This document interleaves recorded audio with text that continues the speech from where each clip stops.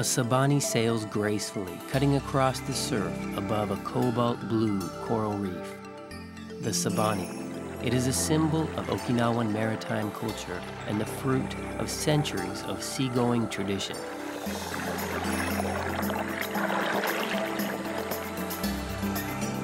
The bottom of the boat is a thick plank that has been slightly carved or hollowed out. Please pay attention to the stern of the boat. Sabani on the water cut smoothly through the surface of the ocean. They do not disturb the water and leave no wake.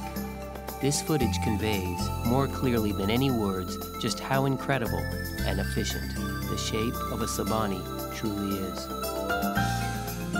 The sabani. Its speed and sturdiness are why fishermen came to love the boat. However, there are few fishermen using wood sabani these days. Today, wood sabani are mainly used for races and studying tradition. These sabani were built some 40 years ago. Sometimes old men use them to go out on the ocean. The planks are paled with years of age. The hard knots and wedges now stand out. Regularly applying shark fat is said to extend the life of sabani boats. However, there is no one willing to take the trouble to do that anymore.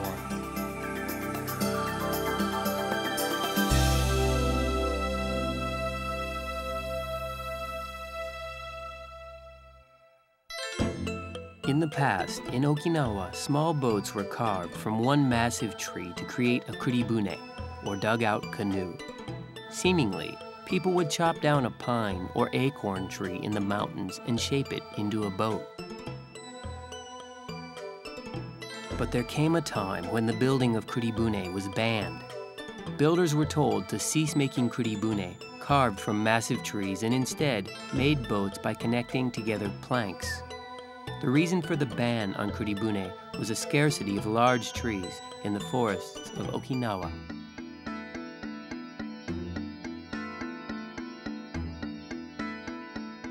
It is said that by the beginning of the 18th century, that trees large enough for kuribune could only be found in the Kunigami area of northern Okinawa. So the decision was made to save big trees for making boats used for trade and commerce. However, the government order prohibiting kuribune construction was ignored, and they continued to be built. In a painting on a folding screen from around the late 19th century, there appears a small boat that is the shape of a sabani. This ship, returning from paying tribute to China, is pulling what appears to be a kuribune.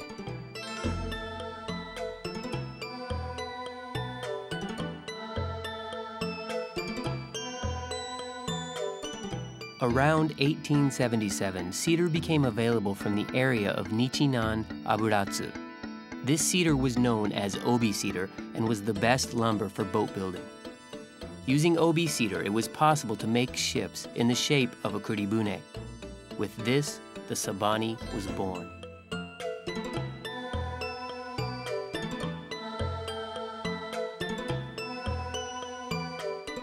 Sabani are a type of hagibune, as they involve connecting planks together.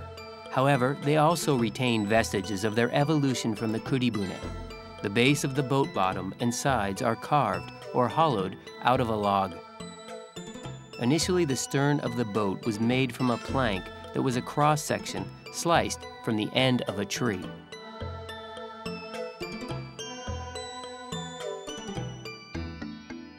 It would seem that this feature was copied from the kuribune.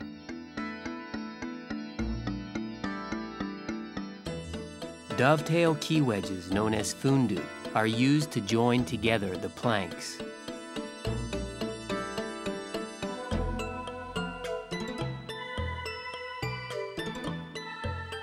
The word plank is used loosely here, as this wood is carved from pieces of timber some 20 centimeters in thickness. To build a sabani, first planks for the sides of the boat are made, and then a thick board for the boat bottom is placed on top. To simplify sabani making, a way was devised in which thin boards were joined together. The new method was created by fishermen who went fishing in the southern seas, such as around Saipan. These sabani were called Nanyo Hagi, or southern sea hagi, and became distinct from the traditional type of sabani called Hon Hagi, meaning genuine hagi. Nanyo Hagi, made of thin boards, were braced with a ribbing for additional support.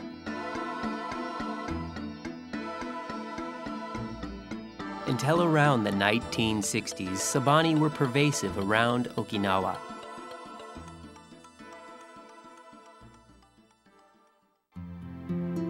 The shape of each sabani differs subtly as a result of the different styles of different shipwrights.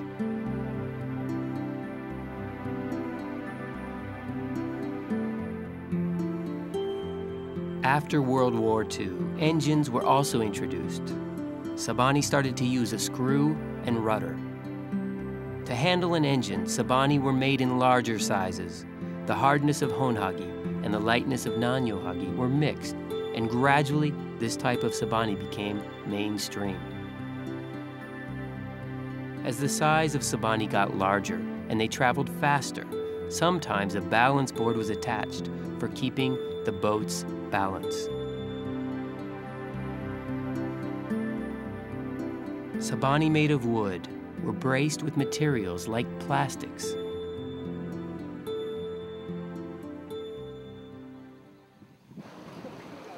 Around 30 years ago, fiber-reinforced plastic sabani began to appear.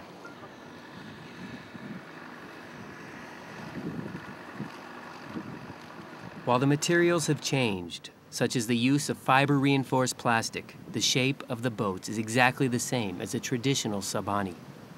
Fishermen weren't going to easily surrender the long familiar and hard-won sabani shape. But today, sabani are now regaining a sliver of the spotlight, with people eager to see that the sabani and Okinawa's maritime culture are passed solidly to the next generation. At the annual Sabani sailing race, more than 30 sabani gather to compete each year. A new chapter in the saga of the sabani and its history has clearly begun.